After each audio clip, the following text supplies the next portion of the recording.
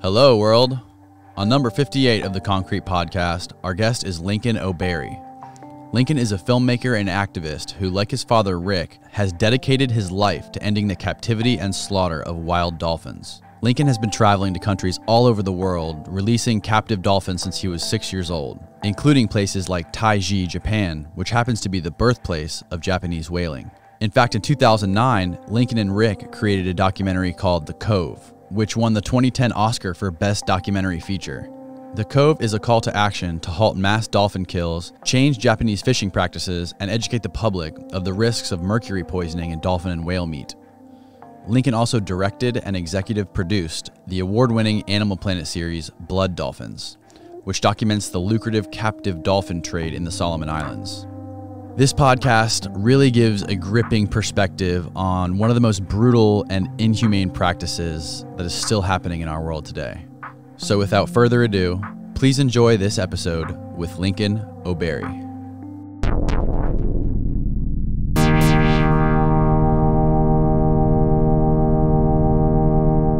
So thanks again for doing this, Lincoln. Glad to do it. Just give everyone out there who may not know just a brief background on who you are. My name's Lincoln O'Barry, and pretty much my whole life I've worked with my dad. We have an organization called Dolphin Project, and basically our mandate is for the welfare and protection of dolphins worldwide. And we primarily deal with dolphins with the captivity issue and also dolphins that are being slaughtered in that issue. So how did you get, I mean, obviously your dad is like a super famous figure in this world. And you know, you guys have been a part of movies like The Cove. How did he bring you into this whole world? I just got brought into it because it was, in the house when the phone rang, it was usually somebody calling for the Dolphin Project. And so I just, as a little kid, just got used to answering the phone, like Dolphin Project. And, it was just what I knew. Like, we had, like, when I was a little kid, we had a facility with dolphins when I was like, a baby. And so I grew up just having dolphins right there basically at the house and stuff. Okay. For those that don't know how he got his start, Rick O'Barry, my dad, he was initially a trainer at the Miami Seaquarium, which at the time was like the second or third dolphinarium in the entire country, and it was located in Miami. And this was the very early 1960s. And basically, when he got out of the Navy, he got a job at the Seaquarium. I think his first job was working on their collection boat, and that was the boat that would go out and get all the animals. It would go to the reef, and they'd get fish, and they'd get turtles, and they'd catch dolphins as well. And a lot of them were caught here in Miami, the original dolphins at the Seaquarium. And then Flipper came along, and just through a chance meeting one day at the Seaquarium, my dad met Rico Browning, who was the director and kind of creator of Flipper. And at that time, they were just shooting the initial pilot, which was actually a movie. And Rico was the trainer on the movie, and then it was very popular and got picked up as a TV show. And so they decided to use the backlot of Seaquarium to do the series. And my dad had met Rico. And so my dad became the head trainer. Rico wanted to be the director. And so he directed all the episodes, and my dad was the trainer. And so they actually went and caught 5 dolphins that were going to play Flipper, because you have to have multiple dolphins in case one doesn't want to work, or some are better at some tricks than others. Yeah. And, so my dad helped a year or two before the show even started shooting, helped catch the dolphins. They were in a back part of the Miami Seaquarium, and then train the dolphins. And then basically, they would shoot all the exterior shots with the dolphins all at one time for all the episodes. So they would come for like a month or 5 weeks and shoot all those shots. And then everything else was done in sound stages and other locations. And so then my dad was basically left alone for most of the year with the dolphins. And so he lived there, right? When you see the Flipper TV show, like where Ranger Rick and his family lived, like that's where my dad lived. And he had the dock right there. And he would sometimes take the TV set with a long extension cord and put it out on the dock and like watch Flipper with Flipper, the dolphins. And like, he lived there with them, and he was employed by the TV show and the Seaquarium at the same time. So he was like the highest paid person at the Seaquarium, and was driving a sports car. And then with the popularity of Flipper, the TV series took off like a rocket. So now everyone wants to hug a dolphin, kiss a dolphin, see a dolphin. So now Miami Seaquarium, where he works, started catching dolphins and selling them I think it was like a female dolphin was like $350 and a male dolphin would be $250. And you could literally pull up in your station wagon to this aquarium, and for $350, they'd load a dolphin into your car and you could drive off. And they didn't know if it was going to someone's house or going to an aquarium or where it was going. And so you saw a proliferation all of a sudden of dolphinariums. They were popping up everywhere with the popularity of Flipper. And so eventually the Flipper series ended. And those dolphins were partially owned by the TV show and aquarium, and they were actually just warehoused in the back. They weren't used for shows after that. And my dad, after needed some time off, and he was just kind of hanging out, and he gets a phone call one day that his favorite dolphin named Kathy, there were 5 dolphins that played Flipper, but one he identified with the most and spent the most time with. He got a call that she was near death. So he went to this aquarium and she literally swam into his arms and died. And he just at that moment kind of had this moment of epiphany, like, what have I done? Like, I'm the guy that trained Flipper, that made dolphins popular, and now they're popular, and now there are dolphinariums everywhere, and I helped catch a lot of those dolphins. And this was in 1970, approximately right around now. It was like the beginning of April, end of March is when the Flipper died. And so he just kind of didn't know what to do. And so on Earth Day, 1970, which is 50 years, we're selling that anniversary this month on the 22nd. My dad flew to Bimini, where they had sold somebody there three or four dolphins.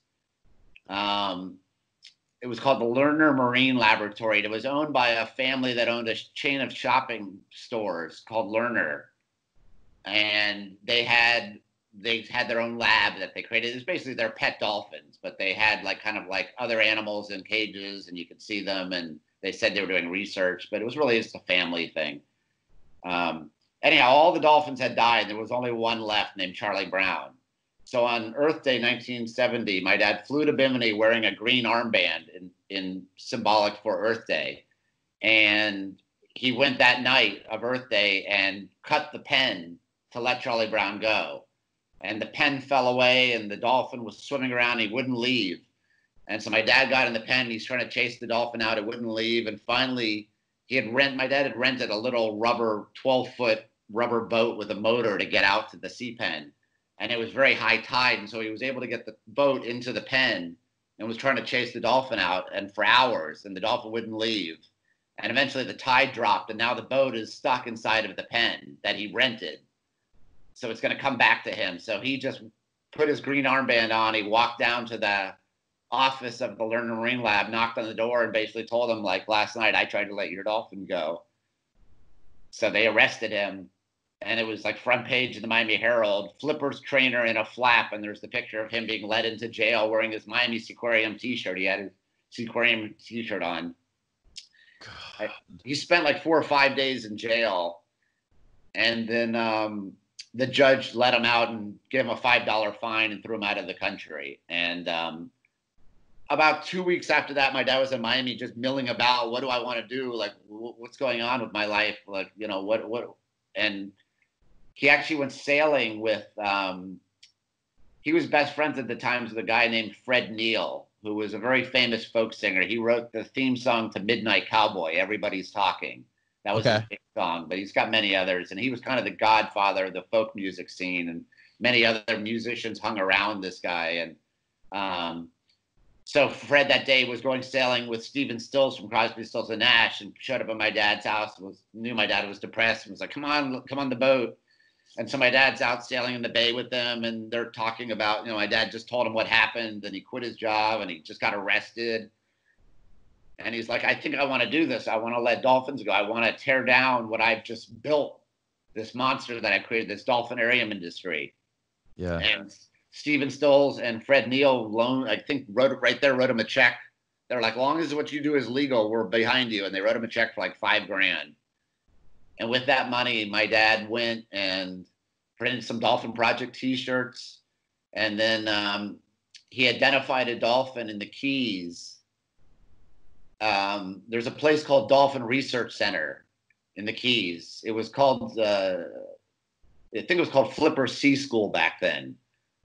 And it was a place where you could pay to swim with the dolphins. And a guy named Hugh Downs, he was a famous broadcaster. He used to host 2020 back in the day when 2020 was like 60 Minutes. It was a respectable like news show. And he owned this dolphin. It was like his pet dolphin. And he left. It would lived at this facility where they took care of it. And whenever he was in the Keys, he'd visit it. It was kind of like Bubbles, the chimp with Michael Jackson. Like, you know, the chimp wasn't at Michael's house all the time. It was like once in a while he'd go visit it wherever it was. But so my dad convinced Hugh Downs to let him have the dolphin and that they wanted to release it back in the wild. And so my mom and dad, who weren't married, they were just dating at the time, went down to the Keys, set up a tent.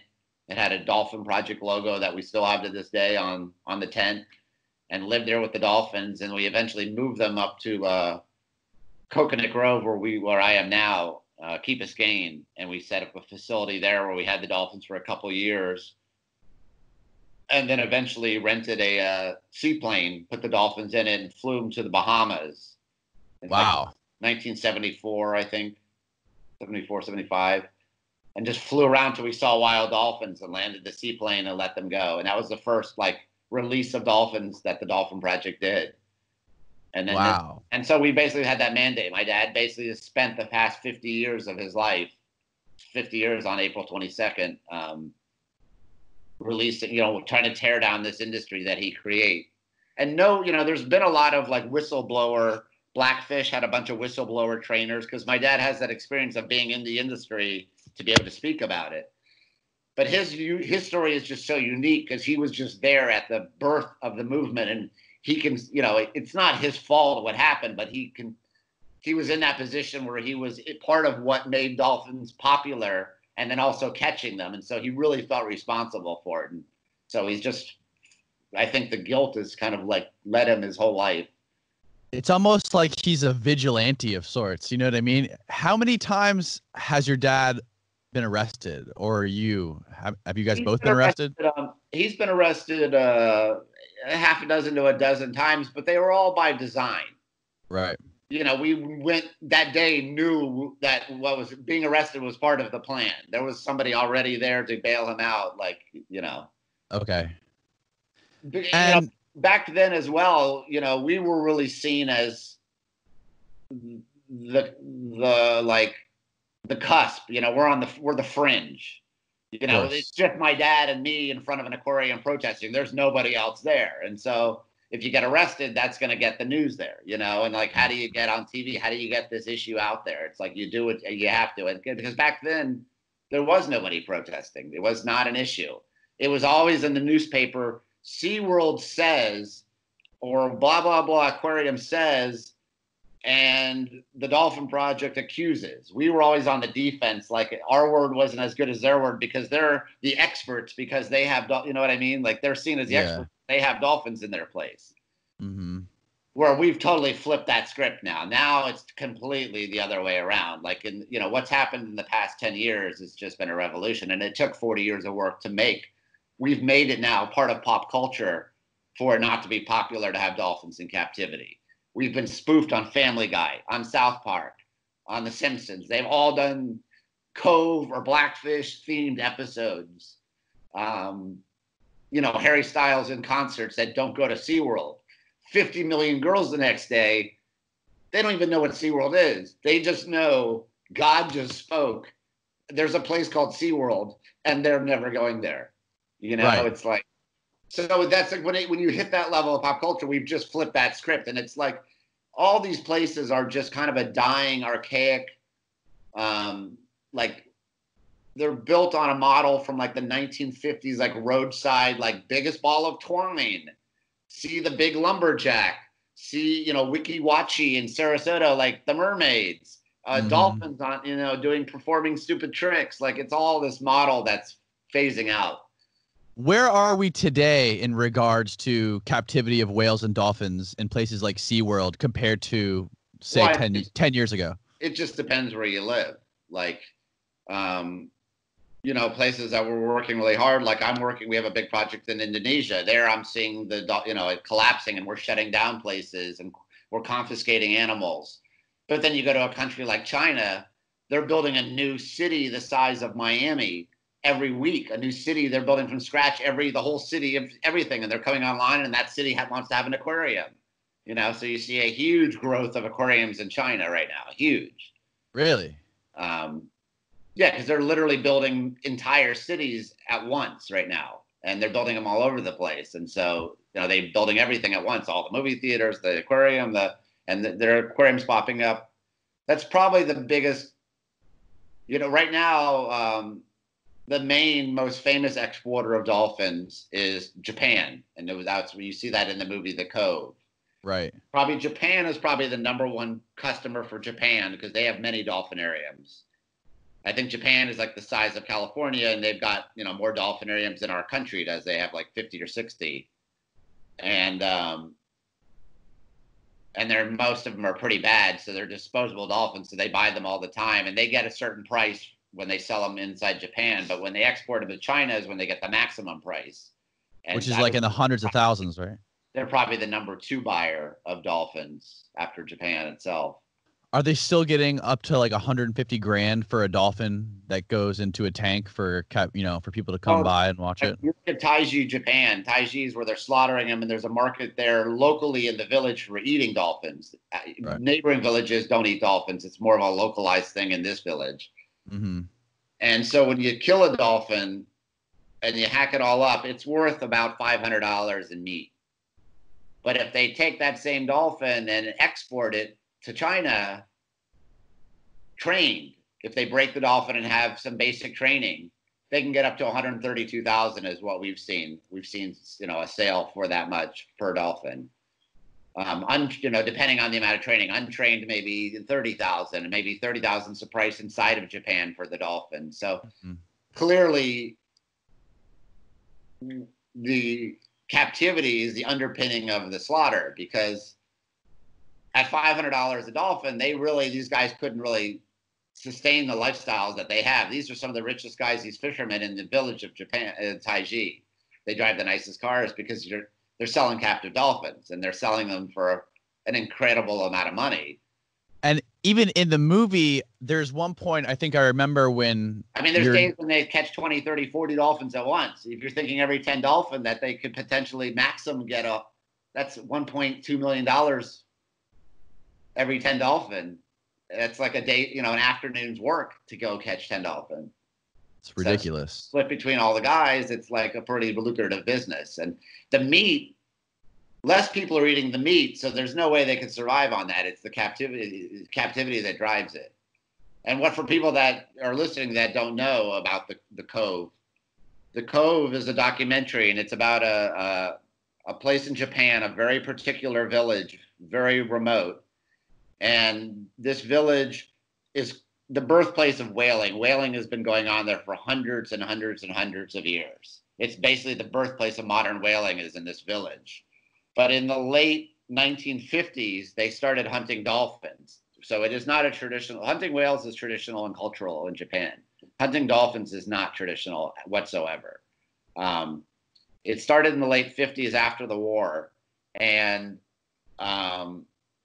they basically go out, it's 12 boats, and they look for pods of dolphins. And when they see them, the boats will get into they'll form like a horseshoe shape.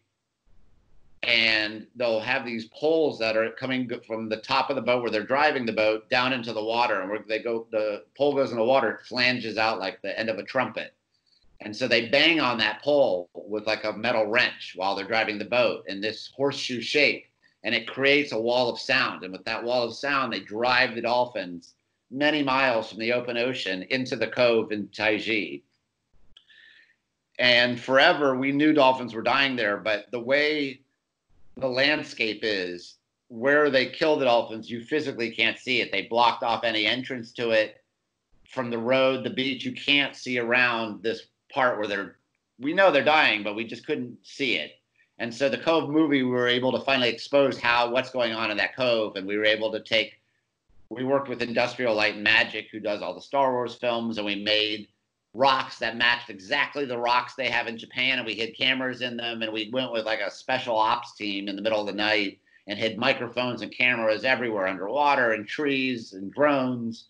And we're able to film for the first time in high definition, like what goes on there. And what happens, it's a horrendous slaughter where they basically just drive a spike through the dolphin's head. And what they're doing now is they actually, as soon as they pull the spike out, they put a cork in the hole so the blood doesn't flow out, so we can't get those graphic images anymore of the bay filling with blood. And they've now taken a tarp. They have wires that run across the cove so they can run a tarp across and create like a little sheltered area. Because now we go there as the Dolphin Project. We're there every day during the dolphin hunting season. And with drones, with monitors, we're there every single day. We live stream exactly what's going on, and they try every way to block it. And but it's still going on. It just ended on March 1st, and it runs every year. It's still happening. Every year. It begins September 1st through March, and there's a quota. They have, I think it's about, I'm going to estimate 8 to 9 species or 7 species that they actually get a quota per animal for each species, how many they're allowed to slaughter. And they try to meet that quota. And then they also have orders for dolphins, and they'll try to fill those orders. And is it correct when in the documentary they talk about dolphin meat because it's such a big fish? The meat is mammal. So full of mercury, right? It's actually a mammal. But because it's such a big animal, its meat is full of toxic levels of mercury, so it's not even good for you to eat, right? Generally after that movie, and I've met some of the experts, and what I've learned is kind of you don't really want to eat fish that are bigger than your plate, because the bigger the fish is, the higher it is on the food chain. The higher in the food chain, it's eating things that are eating other things that are eating other things. Right. And so the levels of toxicity build up. And then when you have dolphins that can live 20, 30, 40 years and they're big, the levels build up immensely. And then when you have whales, it's even more so. And, with the dolphin meat, we were finding levels that were 2,000 times the legal limit. And Taiji also has a mortality rate 50% higher than any village of its size. So there's something going on in Taiji, clearly. And it's not in any other city. And mercury poisoning is not something that you wake up one day I'm sick.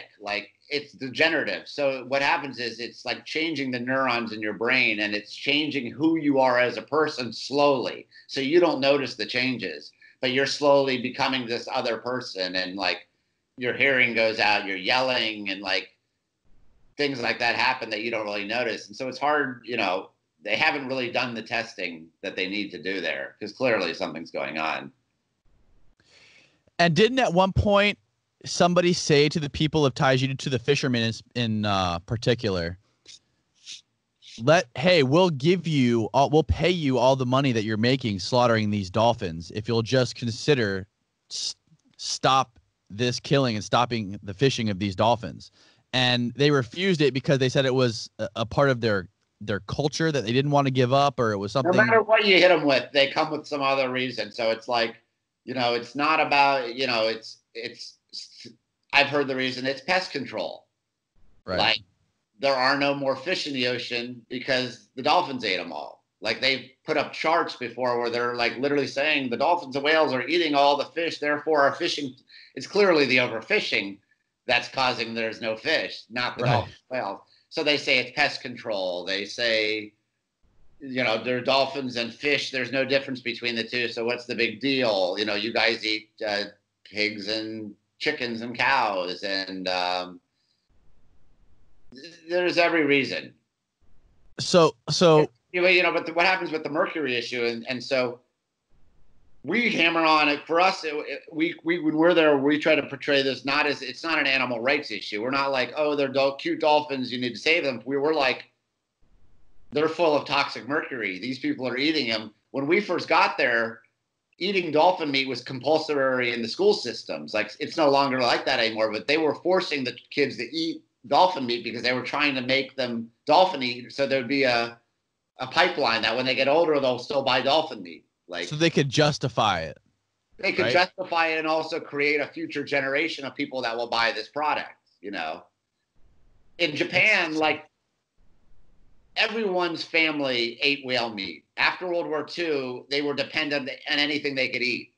And, historically, they are a whaling nation. And if you go to Japan, it's very mountainous. They have a trouble. That's why, like, all cattle, all beef from Japan is imported from Australia. You can't really, there's no place in Japan to grow cattle. So they're dependent on the outside world for their food. They're an island, and they're the, I think, fourth largest economy in the world. Yet for their food, they're completely dependent on the outside world. And so they're very cautious if, like, one cow gets mad cow disease, it's like they stop all imports into Japan. They shut it down. Same bird flu, same thing. They're dependent on China for poultry. But the reality is in Japan, like 90% of people eat some sort of seafood 90% of the time. They eat everything, jellyfish, fish. I mean, when you get breakfast there, you'll get 10 different bowls. And you open one, there's eyeballs, and I mean, just all sorts of stuff going on. That's just that culture there. And so if it turned out that the seafood is not safe to eat and there's mercury, that country's in real trouble. They've now got a food crisis going on there because now they're completely dependent on the outside world for food. They can't sustain themselves. And so that's why the government there is so careful about how to approach this mercury, because there's definitely a problem going on in Taiji. We were testing the meat. All the meat is toxic. People are eating that meat. There's no warning labels on it. Pregnant women are eating it. Old people are eating it. But I think the second the government admits there's a problem, it opens up liability that these people can now sue the government. Everybody could sue the government in Japan, potentially. So it's a Pandora's box that we've started with this mercury issue. They're not like the US that can have their own cows and they could just cut themselves off from the world and do their own thing. Like they're dependent on the rest of the world for food, especially if their seafood's not safe, which is what they eat for breakfast, lunch, and dinner. Aren't they also one of the biggest seafood exporters? Probably. And it's not necessarily caught there. For instance, like tuna, like the tuna you buy at your store or you go to a sushi restaurant and there's tuna there.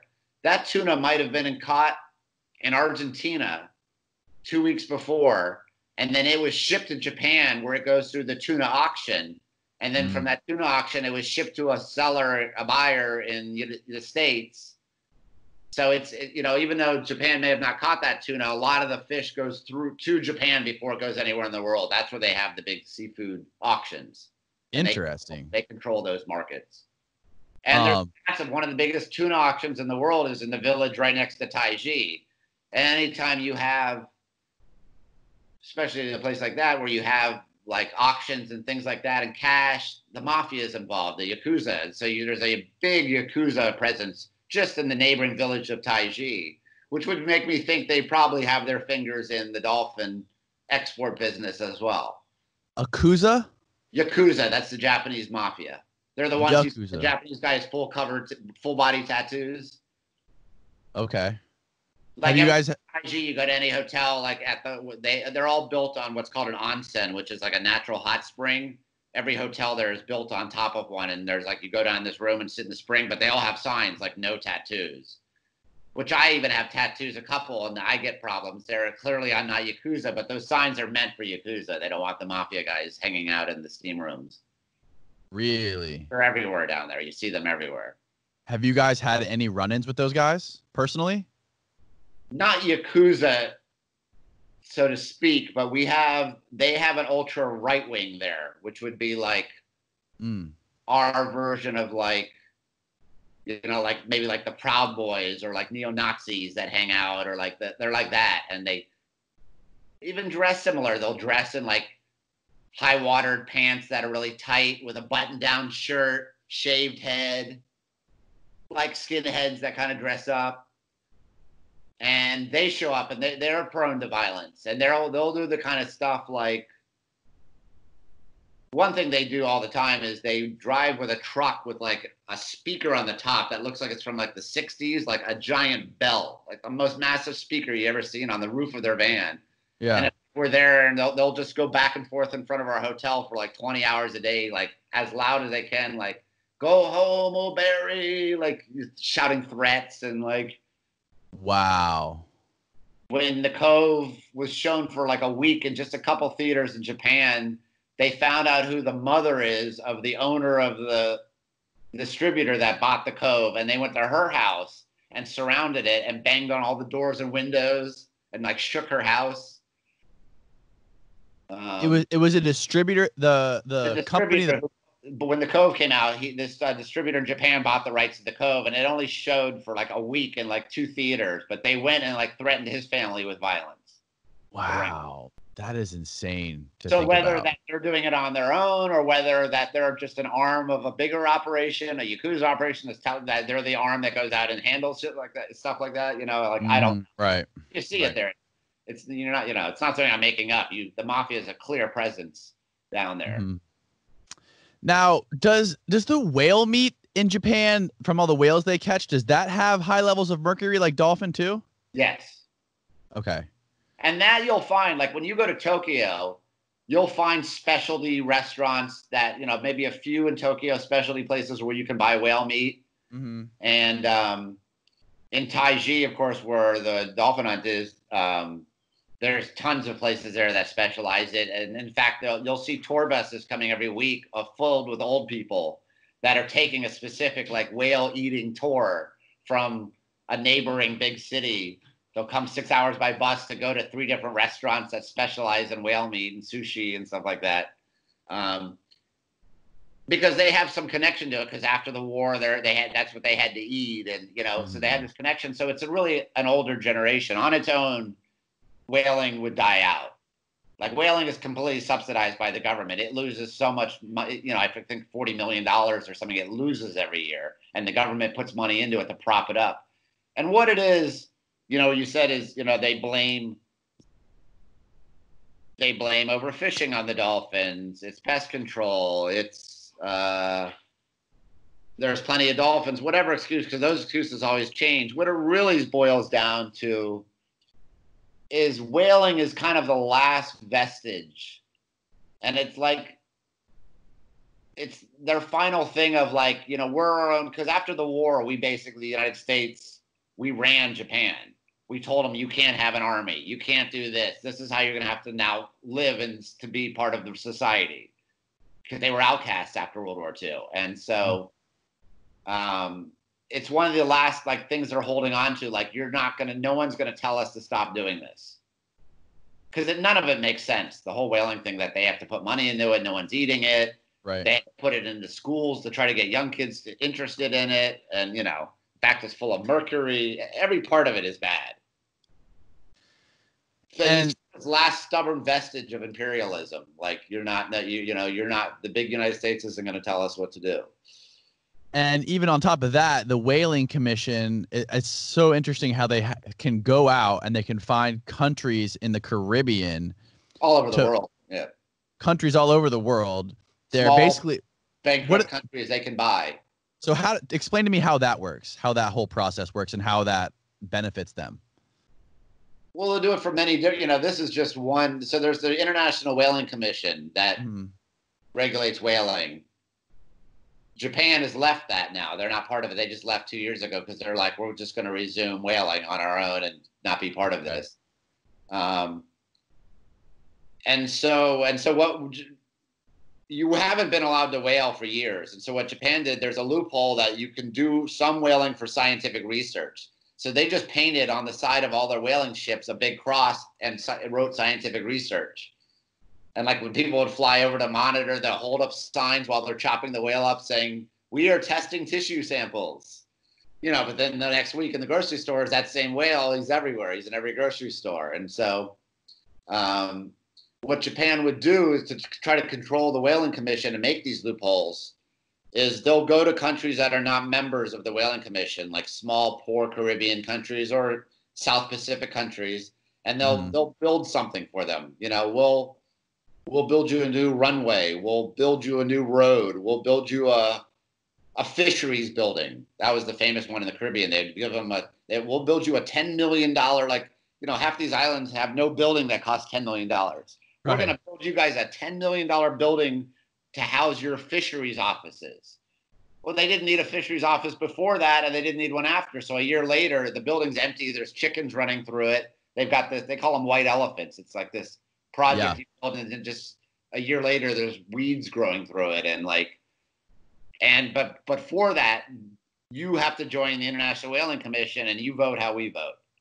And we'll pay every year when the meeting, Jan's like, every year when there's a meeting, we'll pay for your delegation to fly first class to the meeting.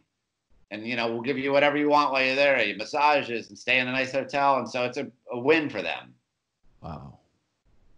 I mean, you think about Taiji.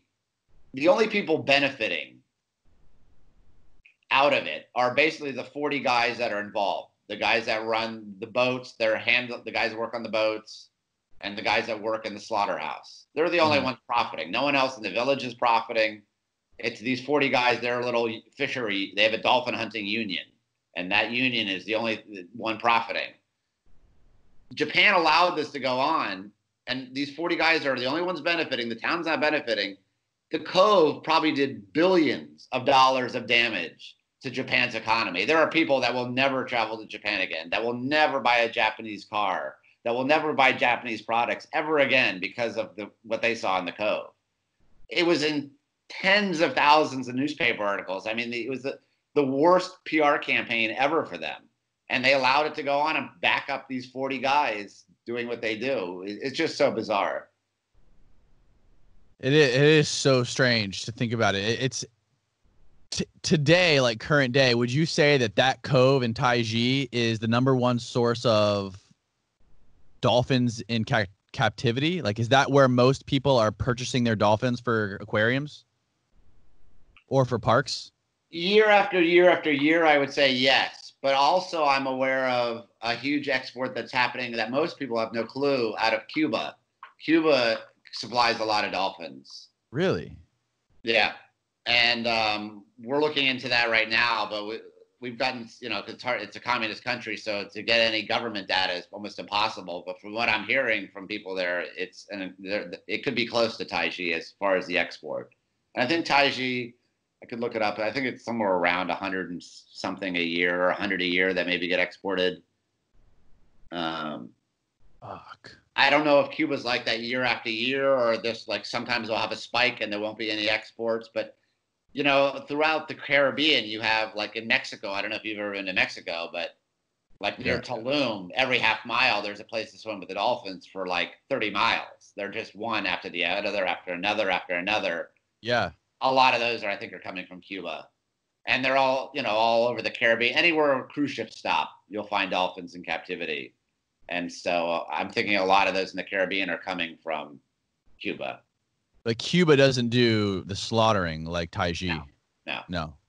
But they have a national aquarium where they have dolphins, and they are always considered kind of like Castro's pet dolphins. And actually, if I remember correctly, Che Guevara's niece, or sister, I think it's his niece, is the national vet at the aquarium. What? And so they're probably involved in the export. I'm sure the higher ups in Cuba are getting, making money off of that. Do you guys have any plans to go down there to check that out at all? Yeah, and I live in Miami, so half the people I know are Cuban, and I have friends that go back and forth all the time. So I've had people looking into it. The other documentary that you guys shot with Pete Zuccherini, where you guys go to, I believe it's Indonesia, is that right? Who's that guy? That's the TV show I did. Who's the crazy guy? Pete's he's worked on maybe a couple things we've worked on. We've probably done over 1,000 documentaries, but the Cove stands out because it won the Academy Award. But then we did a TV version of the Cove called Blood Dolphins. Blood Dolphin, that's what it is. That was like a mini series that I did for Animal Planet. And who was that crazy guy who lived there? He was kind of like, Chris honestly, Porter. Yes. What was his last name? Porter.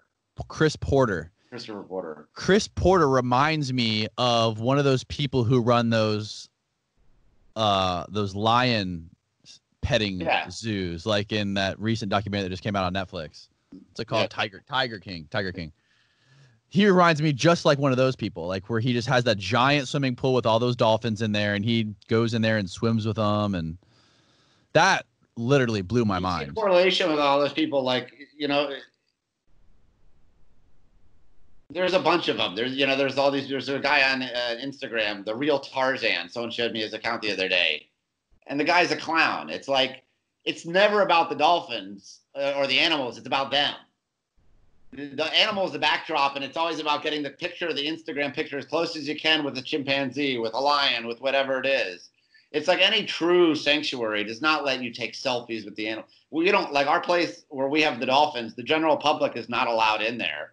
There's no one coming. You can't take selfies. No one's coming and swimming with the dolphins. The dolphins are retired. Like they're just there to be wild animals, and that's what wild animals do. Mm-hmm. I never, there's a huge fascination with the Irwin family, and that, for me, he was one of the worst things that ever happened to wild animals, Steve Irwin. Really? He owns a zoo, and he's just trying to promote animals in captivity. And, before him, when I grew up, all the documentaries, when you saw a great documentary about lions, it was usually by a husband and wife team that lived in Africa for 4 years with the lions and had the absolute longest lens you could ever have and got you right in there with lions being lions. Steve Irwin was all about how close can I get to the animal, and it was all about a wide angle lens, not a zoom lens. Like how freaking, how up close on top can I jump out of the truck and land right on the animal?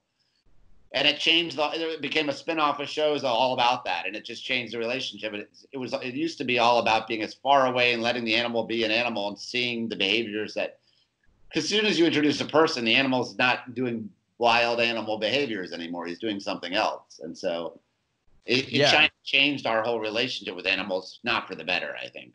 Yeah, there's sort of this weird primal desire that humans have to be next to them or to hold them or to like harness the power of this wild animal. So you see online a lot of these social media, these so-called sanctuaries, and it's the person who runs the sanctuary. It's like they're in every picture. It's like, right. That's not what I want to see. I want to see the animals just being animals, not you. Like, it's not about you. Yeah, it's so weird. So the guy Chris Porter, where does he live? He's Canadian. He's from Canada. He's from Canada, but doesn't he live in like Indonesia somewhere?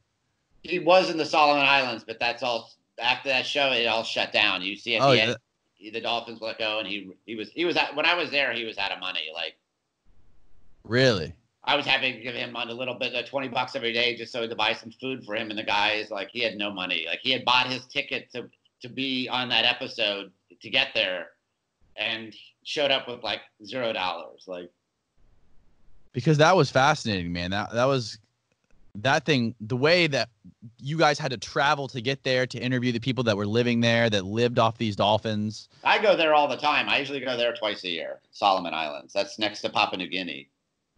Why do you go there twice a year? What do you do when you go there? Well, a couple things. The reason he went there is because Solomon Islands is probably one of the only places in the world where they traditionally hunt dolphins. They've been doing it maybe because it's only an oral history there, but it could go back 500 years, 600 years that they've been hunting dolphins. And in Solomon's, they've kind of mixed like dolphin hunting and like Christianity and like Judaism into almost one thing where like, some people equate when they're slaughtering the dolphins that it's the blood of Christ. And then they're in the Solomons, it's very tribal. And so they do a dowry when they get married. And the villages that do the dolphin hunting, dolphin teeth is a very important part of the dowry when you get married. Every wedding, the bride and her whole family are dressed in head to toe wearing dolphin, headbands and big ornate necklaces, and they string dolphin teeth together to form like strings of like almost like money. And so it's very symbolic for them. And so what the dolphin dealers and dolphin hunters, people that sell dolphins to aquariums, realized countries that will allow people to slaughter dolphins will probably allow us to catch a few of them and export them. So people like Chris Porter realized, they're slaughtering dolphins in the Solomons. I bet we could probably export. If they're catching them already, we could just pay them a little extra to catch them for us, and we could export them out of the country to aquariums. And so that's what he did. And so he created a mess where tribes there were going and just catching dolphins. And, Chris Porter wouldn't be around. He'd be in Canada, and they'd just catch the dolphins and have 30 dolphins penned together, and they tried to keep them alive until Chris Porter showed up. They didn't know if he was coming in a week or a month. And these are villages that are they're catching one fish to feed themselves for that day. They're living in huts. And now they're having to feed 30 dolphins for some guy that might give them money. And so it just created disaster scenarios where, dolphins were being caught and dying in these pens. And the villages were getting upset and warring with each other over money, some white guy, and like. So I've been continuing. I mean, if you see blood dolphins, there's a tribe called Fanale. They're the specific tribe that really hunt dolphins to this day. And I've been slowly working with them to see if they will move away from dolphin hunting. And so I built them like schools, and I've been providing the kids educations and different kinds of grants to the villages as the numbers of dolphins decrease that are killed. And now, do you go there with like a team of people, or? No, I go by myself, or I go sometimes with. There's an anthropologist that I work with. She lives in Miami, and she did her doctoral thesis on that village back in the 70s.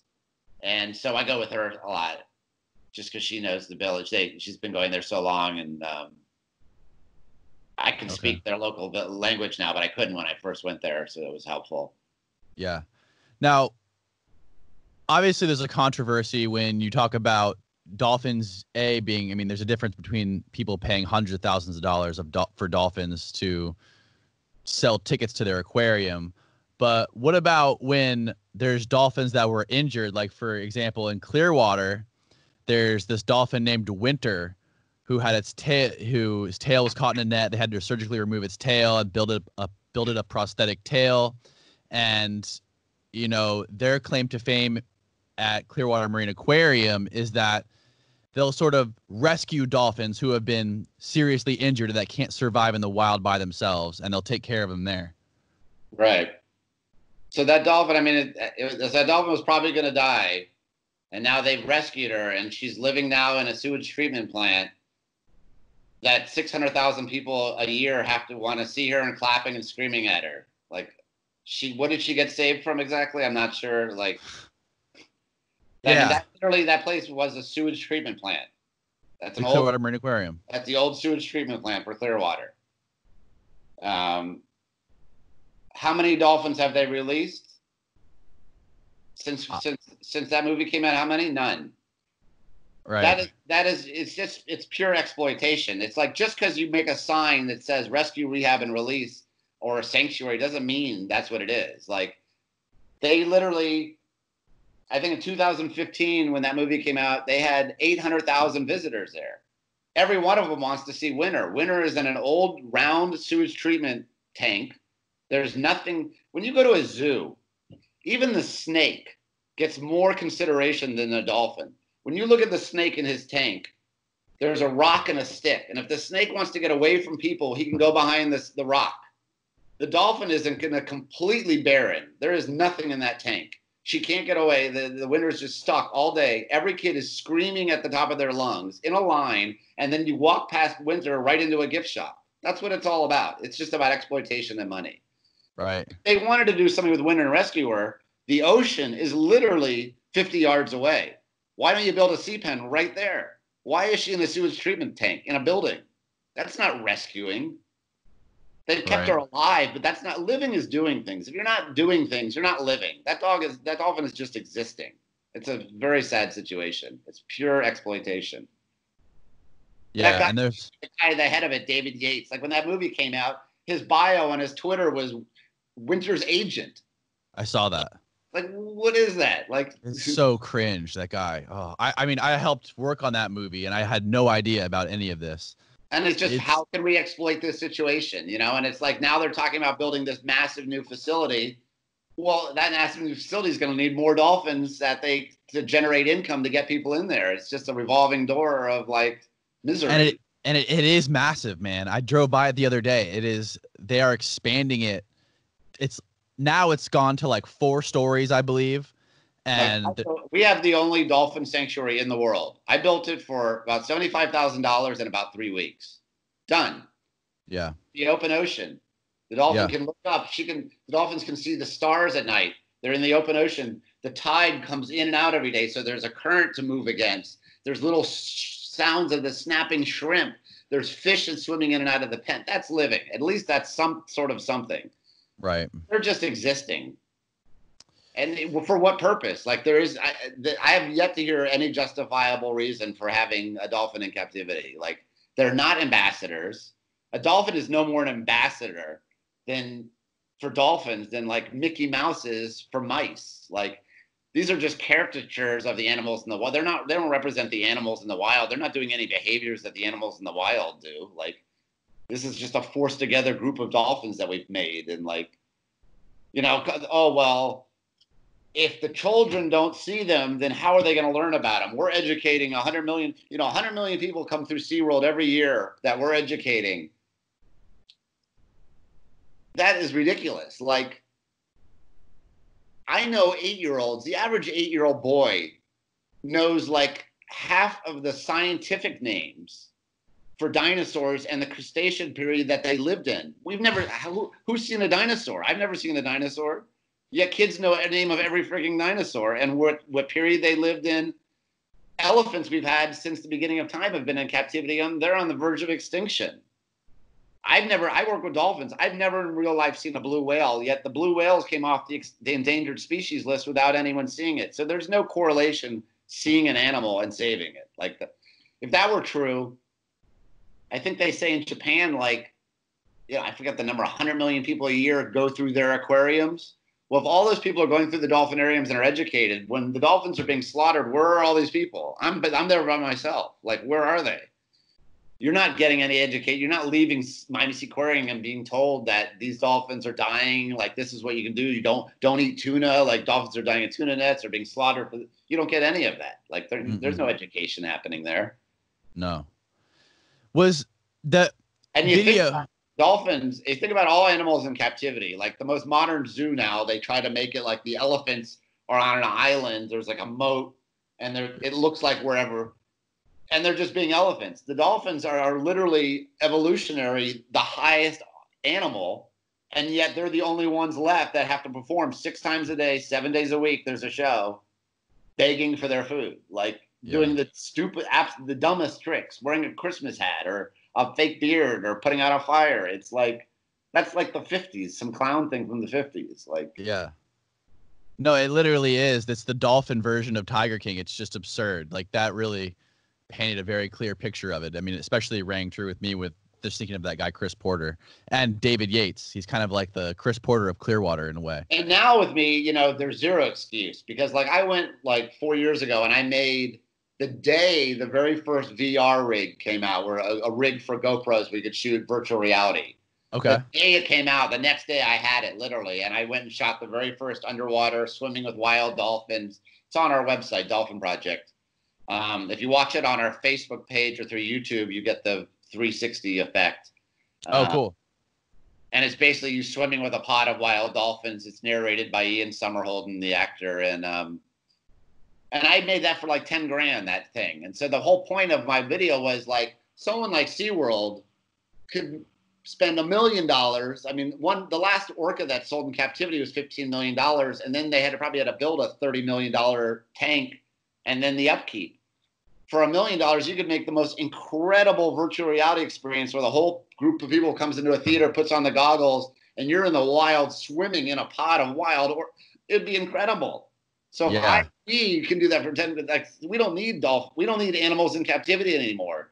With VR, augmented reality, 3D, you can do incredible things that are far more immersive than any experience you're ever going to have in a zoo. So do you know any statistics on how many aquariums or SeaWorld locations there are in the US right now? I don't have those numbers off the top of my head. And what is the trend with those places right now? Like, what's going on with them? I know orcas. In the US, I would say it's going down. Mm-hmm. You had the Cove, which created this wave of people now that love dolphins. And then you had a second hit with blackfish. So the wave got bigger. Yeah. And so places that were new or on the drawing board basically aren't happening because, and then places like a recent place that had opened up in Arizona.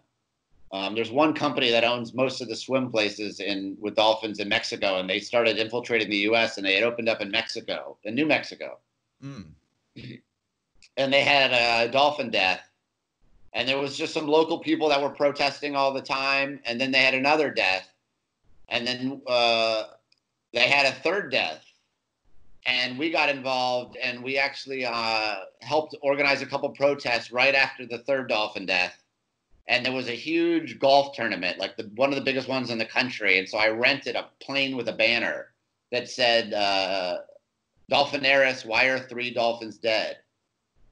And we flew it over the golf tournament. It was like something 200,000 people were on the ground at this golf course watching. It was live on TV, and the TV camera for the golf thing panned up to the camera, panned up to the plane. You see it on TV on the thing, and plus all the local media covered it. No way. While it's flying around, another dolphin died. And I literally had to fly in because all the banner planes were being used for the golf tournament. There was no numbers. I had to change the dolphin number for 3 to 4 because now 4 dolphins had died. Literally, as I'm flying the banner, a dolphin died. We had to fly in the number 4 from California on another plane.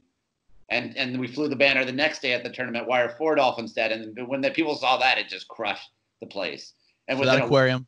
Within a week, they were done, and the dolphins were shipped off out of the country. Wow. And so there's that kind of groundswell. Like, you didn't see that 20 years ago. But 20 years ago, it would have just been my dad and I, and we would have looked like freaks, and they would have played us off as we're some fringe people. But now, literally within days, hundreds of people were in front of that place protesting. And, like, that's incredible. We just changed that, Now, your dad lives in Denmark, right?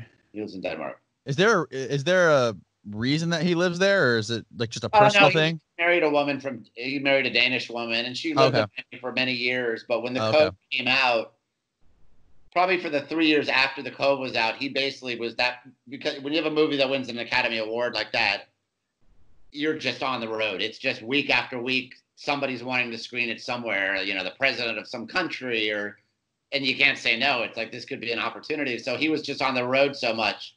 She felt like if he wasn't around, she'd rather be back in Denmark than here. And so they've just moved over there. Okay. Now, is he still, how active is he still with? Really active. Like, I was just with him. But right before the quarantine, we were in Bali, where we have a dolphin sanctuary. And we were preparing 2 dolphins that we're going to attempt to release there.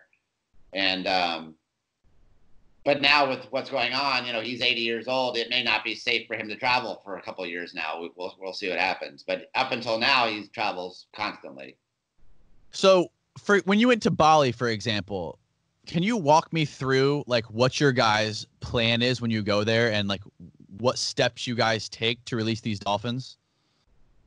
When I went to Bali, I had a TV show, Blood Dolphins, and I was thinking about doing an episode there. So I went to investigate it.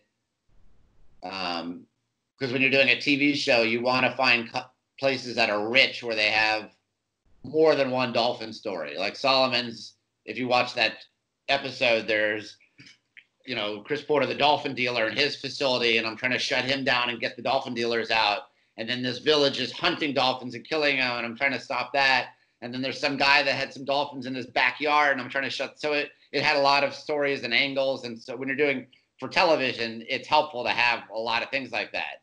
And so Indonesia was another place where there's a village that hunts dolphins. You had a traveling dolphin circus, the last traveling dolphin circus in the world. And then you had tons of swim places in Bali. And so it had many things going on. And so I decided to do an episode there. And then that led on to us beginning a campaign for 10 years in Indonesia. And so one campaign, like I said, was Free Bali Dolphins, which is Indonesia is a massive country, but most of the tourism is based in Bali. And so that's where all the swim with dolphins places are popping up. And so I was like, if I can get rid of all of them here, that'll be a massive step. There is other places in Indo that we'll work on, but that's a big one. And so that one, I work with people that are similar to me. I have people on the ground there that work for Dolphin Project full time on this. And we created a puppet show about why dolphins should be in captivity, and 2 of them that travel continuously every week in a different school, like around, hundreds of schools. Okay. Bali is one of the capitals right now for graffiti. All the biggest street artists in the world will stop passing through Bali. It's everywhere. And so I bought thousands of dollars in paint and gave free paint to any artist that would do a free Bali dolphin mural. And so they're everywhere. You go every city block, there's a massive dolphin, free volley dolphin, and it's repetition. It's like the Obey posters. Yeah. You just see them so much. It's like a repetition thing. So we have so many of these free volley things. It's like you see it block after block. I rented every video monitor at the airport. Like when you get off and you're waiting for your bags for 30 minutes, the screen had an animation I ran for free. Don't swim with captive dolphins in Bali. And I just hammered for years and years and years and just did press. And like, eventually we became partners with the actual government. We have a partnership with the forestry department who manages all the dolphin issues. And so any dolphin issue that arises in Indonesia, they call us. And so years ago, I created, we call it Camp Lumba Lumba. We actually found this national park where it turns out all of the dolphins in Indonesia are being illegally captured out of this park. And so we built a facility there. That's where the dolphins that will be released will go to that facility because chances are their families still live in that area. They're resident dolphins. Like when you see the cove in Japan, those are what's called transient dolphins. Those dolphins are swimming along, migrating thousands of miles along the coastline of Japan. Okay. And they happen, unfortunately, to come along the coastline near Taiji. Certain places have resident dolphins. Like in here, Miami, we have dolphins here that every time you go on your boat, you see the same dolphins. They just live in this area. They're not ever moving. And so there's a huge resident pod in this area. And so we found the fisherman. We've been able to identify who was actually catching them and how he was doing it. And what was happening is the aquariums would call this village and say, we want to buy 3 dolphins. Mm-hmm. So the expert fisherman guy, he would go out and catch 3 dolphins. And then he would basically phone it in as like, I accidentally caught 3 dolphins in my fishing net. Can you call the aquarium to come rescue them? Wow. And the aquarium comes and rescues them, and they never let them go. And that's like, there's about 70 dolphins in captivity in Indonesia that were all obtained that way. And so what I did is I built basically the first ever permanent release facility, because we've released dolphins in the past, but it was always like a specific dolphin in Brazil, Flipper. He's one dolphin. We built the facility. We let him go. The facility got torn down. Because there's many other dolphins in captivity there, I decided to make something permanent that's been there for about 10 years. Then recently in Bali, we just shut down a hotel called the Melka Hotel. And it was a hotel that they basically had dolphins in the swimming pool, and they built some other pools. And the guests could swim with dolphins. They were advertising dolphin-assisted therapy. So they were getting a lot of families from Russia with autistic kids paying huge money to swim with the dolphins. And it got sold, and it's been going. It's always been a horrible place, but it's recently went really downhill. And so forestry department called us and said, well, look, we're going to shut these guys down. Either you guys take the dolphins or we'll move them to another facility. I didn't have anywhere to take them. So we confiscated 2 of the dolphins. We put them in a swim with place, and we rented some of their pens with the agreement that we're just going to keep them there for like 2 weeks. You just feed them. Do not let people swim with them. These are our dolphins. We're going to rent your pens. And in 2 weeks, I built a facility up in North Bali. And we've now moved the 2 dolphins that were still at the hotel and the 2 dolphins we had originally confiscated are now in that facility. And that facility is going to be where all dolphins now, when they're confiscated, will go there. And we determine there if they're candidates to be released. The ones that can be released, we would take and fly them to our other facility that is an area where they were captured, so that if they're released, they'll be released there. The dolphins that can't be released, like we have one now that we're sure because he has most of his teeth were removed, and he was in a pool with no filtration, so he's almost blind, and so he's not a candidate. And he's pretty old, and so he'll live out his life at our facility, retired and just living life. He doesn't have to do anything or work for a living or. So those facilities that you have set up, those are basically in the ocean, right? They're just kind of like blocked off so they can't. The one that's the release facility is in about the deepest part is 15 feet, and so it's actually connected to the bottom. It's poles that go down into the sand and then has netting. Okay. The one that we have now that is the retirement center is in 60 feet of water, and it's 45 feet deep, so it doesn't touch the bottom, it hangs. Okay. And the dolphins, the ones that are retired, will be there forever. Now, have you ever seen any kind of problems with these dolphins when you do release them back into the wild? Even if they are resident dolphins, do they ever have any sort of problems like reconnecting or psychological issues? Because, I mean, these animals are obviously incredible. Definitely. So there's two things. All dolphins in captivity, any dolphin, can be readapted. And that means getting it out of its concrete chlorinated box and moving it into a sea pen where it can, the natural rhythms of the sea, and not doing shows. We don't feed. When we feed our dolphins, it's not at the exact same time every day. Because in real life, you're not eating every day at 4:30. You're eating, sometimes you're missing a meal. Sometimes you're eating at 8:30. Sometimes, so that we mix it up so it's more like real life. And so all dolphins can be moved into a situation where they're in a natural sea pen. Those that then we feel are showing interest in the wild could be moved to that next stage of possibly being released. And so you're looking for different things like, we've seen a dolphin before. Like we this one in Argentina we worked with, or Colombia, sorry, Stefania. We built a sea pen out in the islands where she was captured. We moved her from the tank where she was to the sea pen. We built this huge sea pen off of the beach. Mm-hmm. We used the beach as one side of it, and then built 3 squares. And she went to one corner and did the same circles that she did in her, because she was in a little round pool that she lived her life in, just going in circles. And we moved her to this massive pen, and she just went to one corner and did circles, and that was it. And so she was not a candidate to be released, because it's like prison. It's like some dudes go to prison and after 40 years walk out like nothing happened. And there's other people who go to jail for 2 years and they lose it, and they're not the same person ever again. And so we do have a protocol for releasing dolphins, but it's really a case-by-case basis. One thing doesn't work for all of them. It's like, right. So you want to see things like, we'll slowly start decreasing the amount of live fish we're giving them, the frozen fish that they're so dependent on. And we'll start catching, we catch live fish and we put it into a pen that's hanging in their pen so they can see the live fish. They're interested. They know it's something because we've got it in a pen. So it's special. And we get them interested in it, and we'll start taking those fish and throwing them. And hopefully you'll see the dolphins at first. Maybe they're not eating them, but they're just having fun catching them. And so you want to start to see that kind of stuff where some dolphins just aren't interested, and so they're not going to be candidates. Right. Maybe if wild dolphins come near, are they curious? Are they ignoring it? Or seems like they're sending signals out? So you're starting to look for those signs. Okay. And then as you get, once you remove them from where we are now to the release facility, there we're more observing them through a blind. So we'll set up a wall of palm fronds where we can see through that. They can't see us.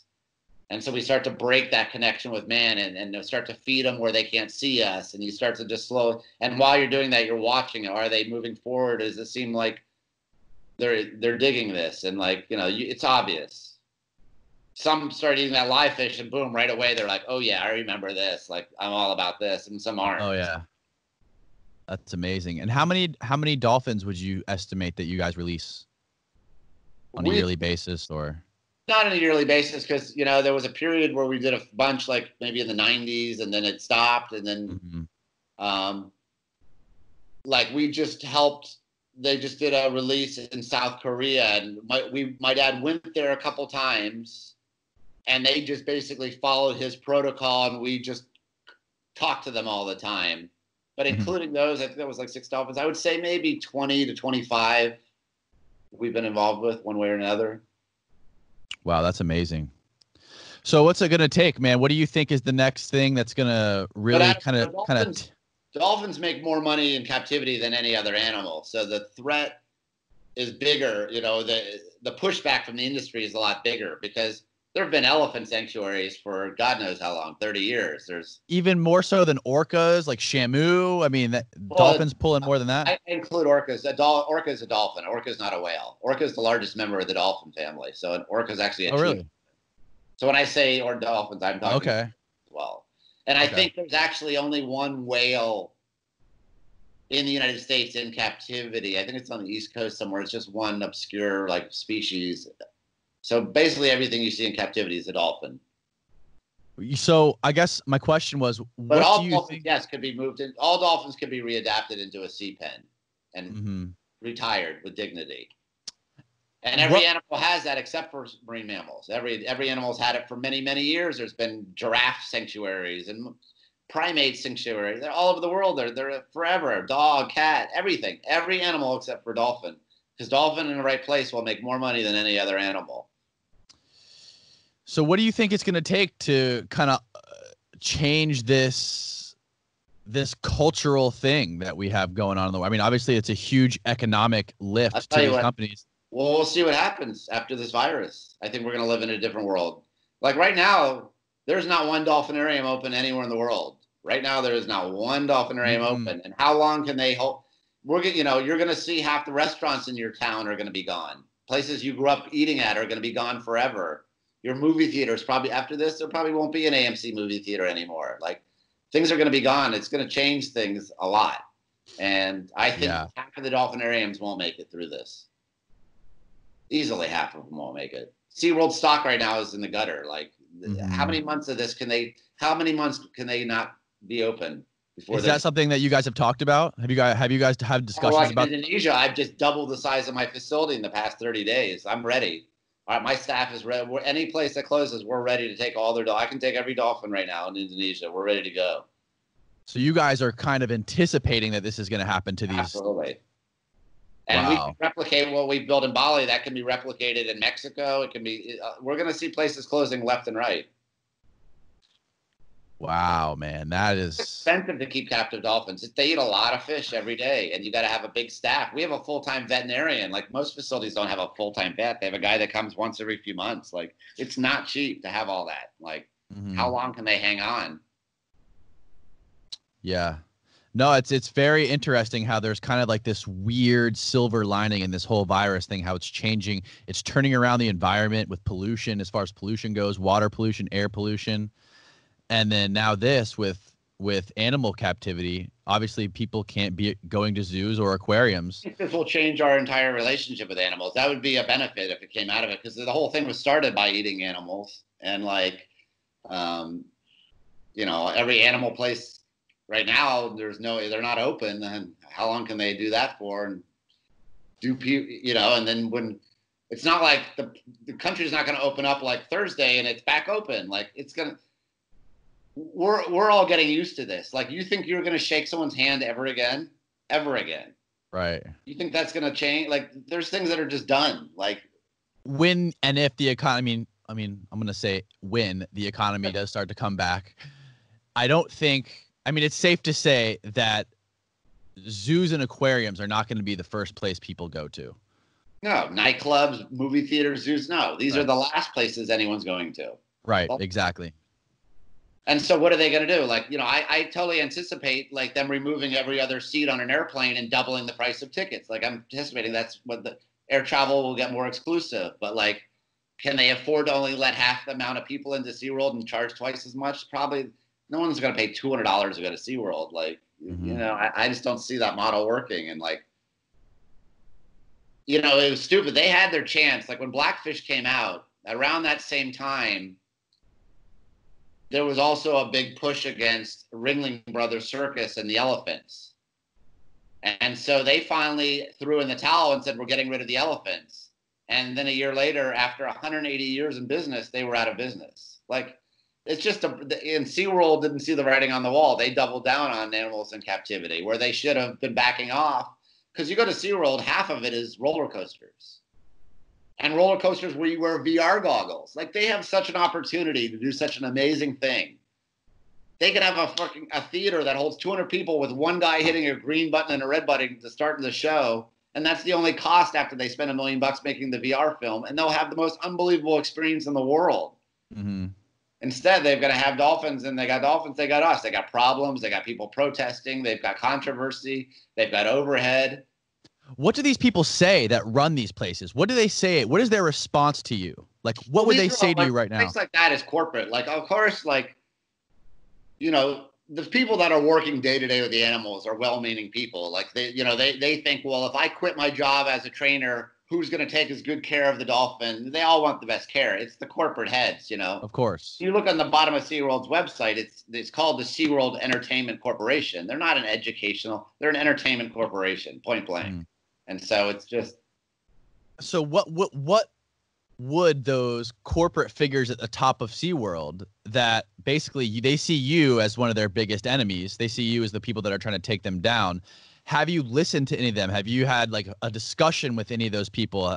Have you listened to them respond to movies like The Cove or respond to movies like Blackfish? Do you know what they're like? They denied. In fact, there's a massive lawsuit. They've lost all their initial hearings where, the first year after Blackfish came out and their stock went in the toilet, they said it was affected by weather on certain dates or that holidays fell. They said every excuse but Blackfish. And now all those investors are suing. Like, that could be the end of SeaWorld if they win this lawsuit. Because all the investors are suing that you screwed us. You lied point blank that it was having no effect when you were internally freaking out. Like, I don't get it. It's just, it's like without the orcas, they lose. The orcas are the draw. We have a place here, Miami Aquarium in Miami. They have Lolita. The day Lolita dies and is gone, like, they're closed they're done 2 months later. That is what keeps that place going. And so it's just a matter of time. Yeah, it's just money. That's all you're saying. Like, why do they keep going? It's money. But I think they would make just as much money as a theme park that was aquatic themed and had used virtual reality and 3D and all the different things we have available and augmented reality. You could do something amazing. Yeah, absolutely. Well, I really appreciate your time doing this, man. I've learned a lot. And if people want to know more, they can go check out our website. I hope you'll put a link, Dolphin Project. Yeah. Tell me all your social media links and what your websites are so people can go find them, and I'll also link them below. DolphinProject.com, and on Instagram and Twitter and Twitch, we're at Dolphin_project.